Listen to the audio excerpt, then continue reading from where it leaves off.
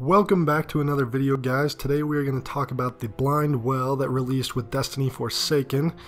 We are going to talk about why it is a little dull right now and doesn't have much replay value, and what Bungie can do to improve that aspect of the Blind Well, because Blind Well is very enjoyable and it has a lot of potential to be something great, and I think some of these changes that I'm going to name here could do just that, so let's talk about them.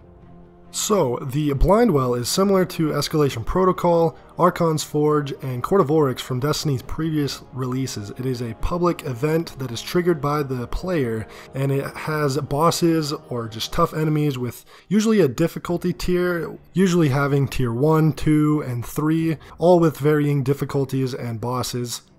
The Blind Well is pretty fun to run the first few times, but after a while it gets pretty old and you see that it just kind of drags on and there's just not much to do other than complete the one bounty that Petra gives you to complete the offering to the Oracle. A lot of players see it as a waste of time and a wasted opportunity by Bungie that they could have done something more with the Blind Well. Almost all of these open world arenas have been great, but easily dismissed and became irrelevant relatively shortly after the expansion's launch. The main reason being is that Bungie hasn't added any incentive to really go back into these game modes. Other than Escalation Protocol or Archon's Forge, there are no specific rewards to earn in the Blind Well nor Court of Oryx. Archon's Forge, you could earn an entire armor set for your character, as well as Escalation Protocol, and Escalation Protocol added even more with 3 unique weapons you could earn only in Escalation Protocol. That being said, I definitely think there should be a full armor set unique to the Blind Well that you can earn, as well as at least 3 weapons, if not 5 or 6, because there's got to be an incentive to continue to play Blind Well, and I think it's smart to add these to Blind Well because it's an entire game mode that's already been created. All they have to do is add weapons and armor, and this will continue to leave players with a reason to continue to play the game.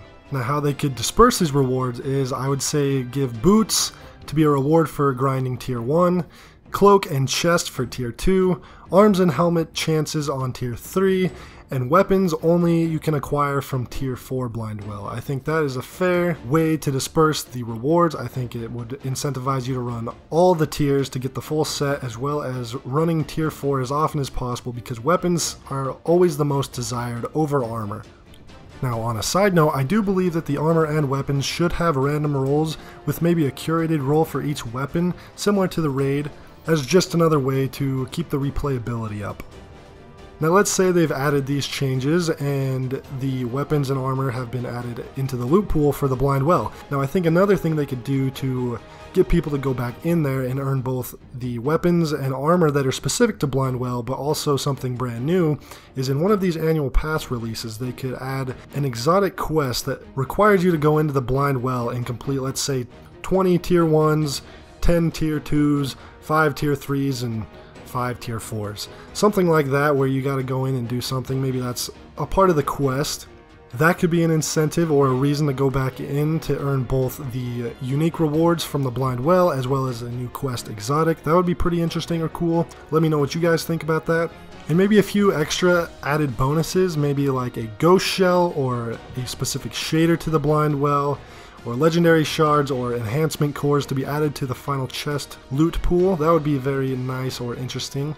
Anyways, these are just some of my thoughts about the Blind Well and what they could do to continue to keep it relevant, because I don't want to see another one of these open world public event spaces to just fall to the wayside like they have in previous Destiny releases. I think they're a lot of fun, and I think they have a lot of potential to be something more than they are. Anyway, so I'd like to thank you for watching the video. Leave your thoughts about the Blind Well and any other additions to Destiny that you would like to see, and I will see you guys in the next video.